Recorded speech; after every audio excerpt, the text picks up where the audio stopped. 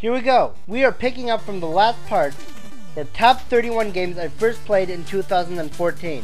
If you didn't have the patience to sit through all 31 entries, then this will be a short version. This will be a top 10. And if you do have the patience, then this will be part 2 to the list. The same rules apply as in part 1, and there can be more than one game per franchise. So, now it's time to finish this up.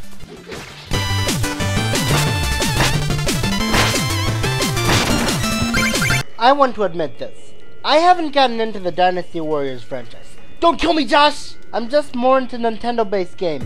And yes, I'm entitled to playing whatever I want to play. Anyways, if you haven't guessed, I'm talking about Hyrule Warriors. I love how this type of gameplay mixes with the Zelda universe. Your goal is to go throughout the battlefield defeating a bunch of enemies at once. So satisfying. And solving certain missions. You do stuff like defeating enemy captains and taking their bases, and if the opponents damage your base enough times, you'll lose.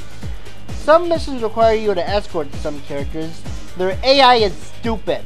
They take forever to go where they're supposed to go, and instead just attack a bunch of enemies, but defending them isn't all that bad, for most of the time. But it wouldn't hurt to throw in some Oracle, Phantom Hourglass, and Spirit Trek references. But that aside, Hyrule Warriors is epic.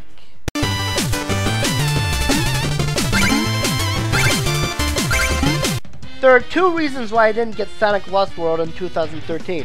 1, because I was too busy with other new games, and 2, because I mostly play games in franchise order of the day they come out, and I hadn't played Sonic Generations at the time. Lost World got hate because, 1, it's a Mario Galaxy ripoff. So because it shares one similar element, that automatically makes it a Mario Galaxy ripoff. Let alone when this mechanic has been used in games before Mario Galaxy. That makes perfect sense. The other reason is that the controls are a bit off. I got used to them after a while. I like the villains, known as the Deadly Six. I do like their different personalities.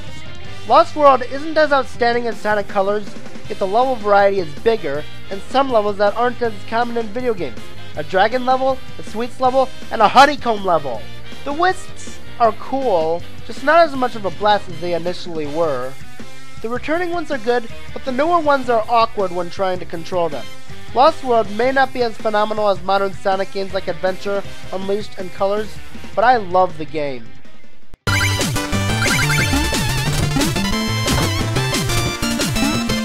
For a while, I wanted a sequel to Yoshi's Island. Last year, Yoshi's New Island came out, and it was very fun, yet it wasn't what it could have been. Not only did it not fix some of Yoshi's Island DS's mistakes, but also had more flaws in it. It took out the museum, and there's only one set of secret levels instead of 2. On top of that, red eggs no longer make stars when they hit wing clouds, only when they hit enemies. And what happened to those cool icons that appeared on the levels when you selected them? To me, New Island's biggest flaws are the intro and ending, but does the rest of New Island make up for that? Yep. Like one reviewer said, Yoshi's New Island fails to innovate, but never to charm. It also introduces 2 new types of eggs. The giant egg wreaks havoc on the overworld, and the metal egg dozer rolls on the ground and also allows for underwater travel. And believe it or not, the water controls aren't half bad. There is no excuse for how you start with only 10 stars every time you die, no matter how many stars you had before you hit the middle ring, but there's one thing it does much better. Now if you want to get 100%, you don't have to get all the flowers, red coins, and stars in one run-through. There's the opportunity to get them in different run-throughs, so the player can get all the stars in one run-through and not even care about them in the next run-through. The bosses don't necessarily live up to their creativity of the past 2 games, but they're still creative. Heck, the poorly designed ones have a charm to them, except for the final boss. The soundtrack does have a few bad songs, but the rest of the soundtrack is quite nice. Some people say that this game is too easy. Well then try some of the extra levels and then talk to me about easy. Was it worth the wait? Not entirely, and I see why people hate it, but this game entertains me.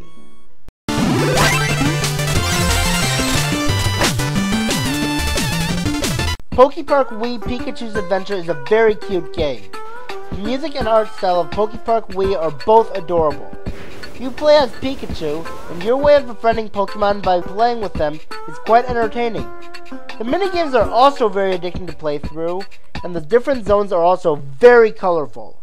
Not much else to say about PokeSpark Wii, and I can't explain why it's this high. Maybe it's just because this is a personal experience, but it's very cute.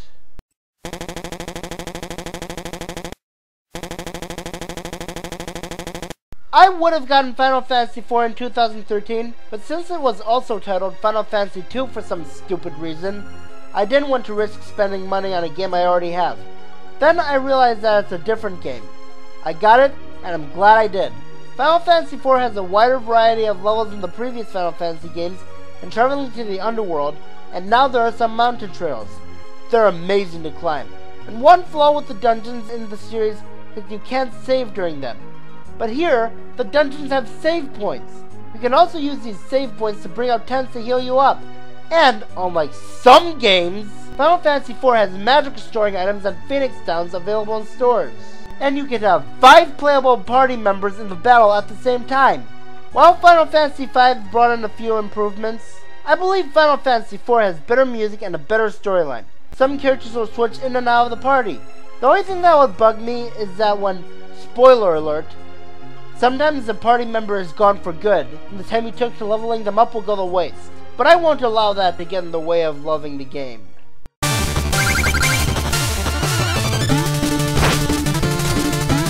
Donkey Kong Country Returns was Donkey Kong's triumphant return to the classic formula of the Donkey Kong Country series. But I felt like something was missing. Okay, not just the Kremlings, but something else was missing. Then, Tropical Freeze came out and totally blew my expectations. Returns had arguably the most creative level design ever. Tropical Freeze has better level design than that. I didn't think it was possible. A buzzsaw that cuts up parts of the tracks and launches them ahead of you as obstacles, and fruit being cut up and flung into the air to use as platforms. In Tropical Freeze, you not only pair up with Diddy Kong, but Dixie and Cranky too. Diddy Kong crosses large gaps with his rocket barrel like in the last game. Dixie Kong can use her ponytail to fly higher, and Cranky Kong bounces by using his cane as a pogo stick to cross spiked floors. It also has underwater levels that don't stink. And the visuals show how beautiful the Wii U's graphics can be. And the rocket barrel sections are more fair because now the controls are a bit better. And now they can take 2 hits instead of 1. Tropical Freeze, in my mind, is better than Returns, and better than the SNES trilogy. The only complaint I have is that it suffers from difficulty overkill at times, but not to the point of making me rage quit, except for some of the temple levels.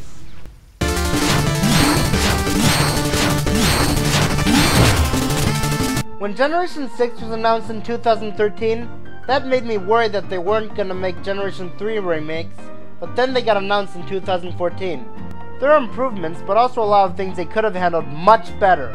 Now there are only 6 trick houses as opposed to 8. There are almost never any trainers in them. They didn't include the ability to have double battles as a result of 2 people seeing at the same time like Emerald did. New Mauville is pretty much nothing compared to how it used to be. Running through piles of soot isn't nearly as fun as running in the grass as You've Been, which I know was done to keep the flute thing from ticking too quickly. They could have at least made it require more soot, and they removed the battle frontier. Sure, we have the Battle Mason, which I almost never found myself going to, and we even have a statue of the Battle Frontier, which makes me feel like the game is maliciously mocking us for the fact that we can't challenge the Battle Frontier with its new features, whether they mean to or not.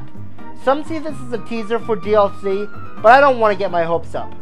I only see it as, oh yeah, we know you want the Battle Frontier, but we're not going to give it to you. These games are amazing, but they're just not the same. That being said, they brought in a lot of improvements. Better camera angles, how some Elite Four members now have newly evolved Pokemon, such as Phoebe using Dusknoir and Glacia using Frostlass. Some areas look much different than they initially did. Granite Cave now has a giant mural displaying a drawing of the legendary Pokemon. The Cave of Origin now takes you to the very core of the earth. The Team Aqua hideout now looks like a pirate cove. The Magma hideout has those lava pipe things. And now Mauville City looks like a giant shopping mall. I'm also very proud that they made new Mega Evolutions like Mega Sceptile, Mega Swampert, Mega Metagross, etc. They also worked on the enemy teams by giving them an additional Pokemon for them to use. Wally's Gardevoir is now replaced with Gallade. I was hoping he'd have one because of how fitting it would be, and making him a second rival without overshadowing your other rival. Speaking of your rival's Pokemon are finally fully evolved in the 4th fight. Heck, your rival acts like somewhat of a love interest. So for the people who are in love with May, now people can finally think of her as a girlfriend. Well, in a video game, but you get the point. Heck, after you defeat the Elite Four, some trainers registered in your Pokénav have some new Pokemon not just from the Hoendex. Even so are the random trainer NPCs. And once you get the Aeon Flute, you can fly to any route you want, no matter who you have on your team at the moment. And Omega Ruby and Alpha Sapphire seem more story-based now, and a post-game with the Delta episode. Omega Ruby and Alpha Sapphire just bring back so many memories, and even though they didn't use their full potential, the stuff they did make them this high on the list.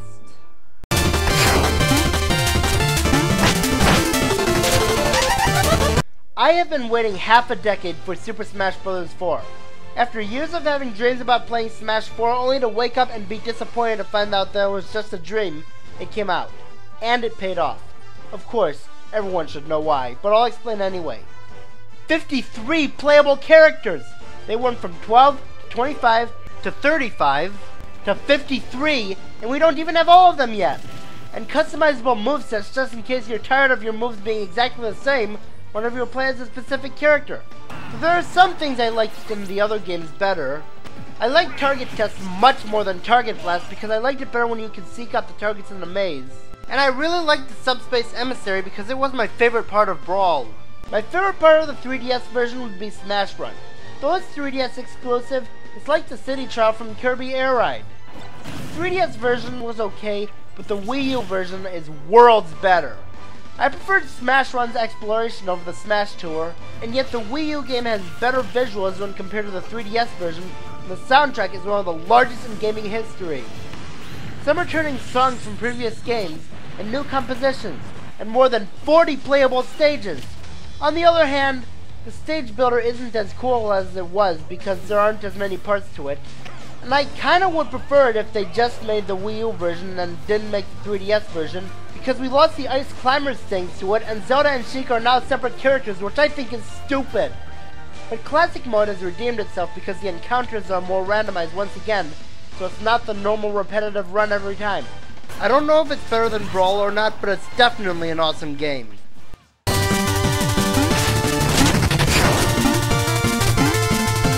My gosh, Chrono Trigger is better than Final Fantasy IV in my opinion. You can go in diagonal directions as opposed to just up, down, left, and right. The player can switch out your party members, and after a party member leaves, they come back eventually. That's a great step upward. The soundtrack is more outstanding.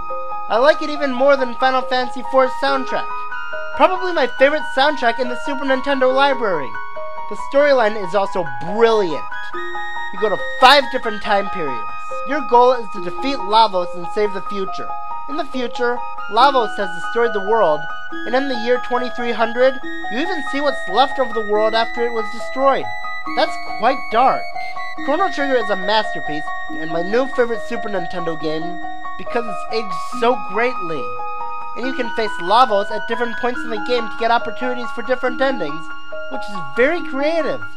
But this game would have had a chance of being number 1 if one of them wasn't the worst video game cutscene ever! But that's the only thing that ticks me off in the game.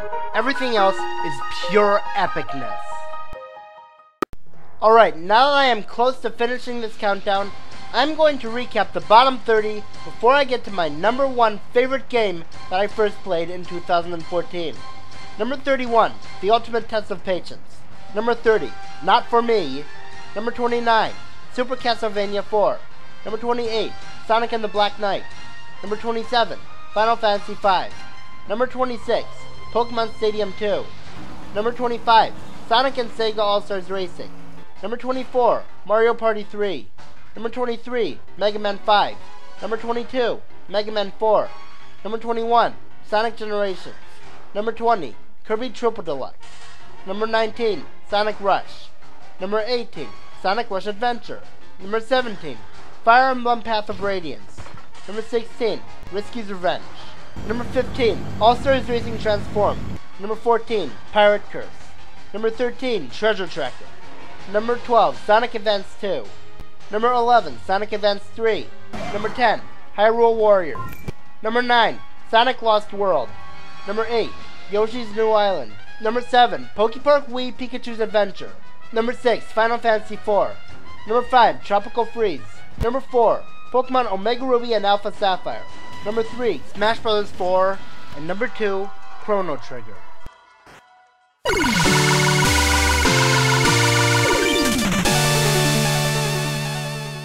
Like I said in an earlier countdown, the Mario Kart series seemed to get better and better with each game for most of the time. Case in point, Mario Kart 8.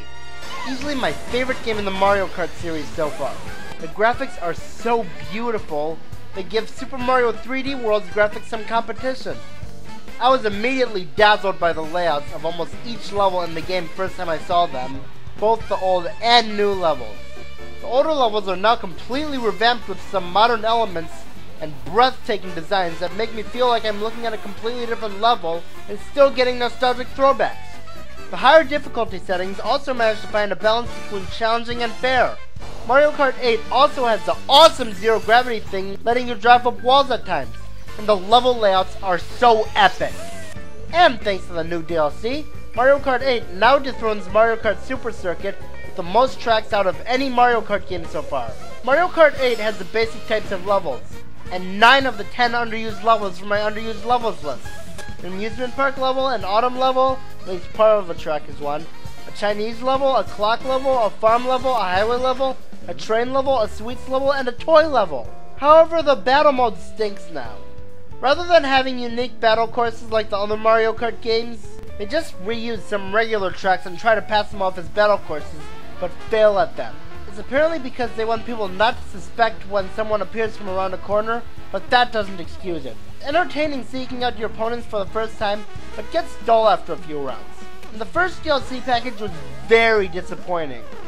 From a game that brought us tracks like Cloud Top Cruise and Toad Harbor, this DLC's retro tracks and tracks that were already brought back in previous installments in the series. This would be okay if they actually had differences, and the newer ones weren't all that special. Tracks like Mute City and Dragon Driftway were good, but tracks like Excite Bike Arena and Hyrule Circuit struck me as lame. The Excite Bike Arena had a layout that could easily be made in Mario Kart 64 as a custom stage by fans, but what about the Hyrule Circuit? That's where my next problem comes in. The inclusion of Link. To many people it's a good addition, but to me, I don't like it. I mean, giving the hero of time a spot in a Mario Kart game? Could that be any more out of place? That's like giving Winnie the Pooh a gun. Thankfully, the second pack made up for that. Sure, it brought us some already brought back tracks like Baby Park, but I liked them over the ones in the first pack because they felt different from their original counterparts. And Cheeseland and Ribbon Road are even more revamped from the tracks that were already brought back in Mario Kart 8 before the DLC. It literally makes me feel like I'm playing a completely new track.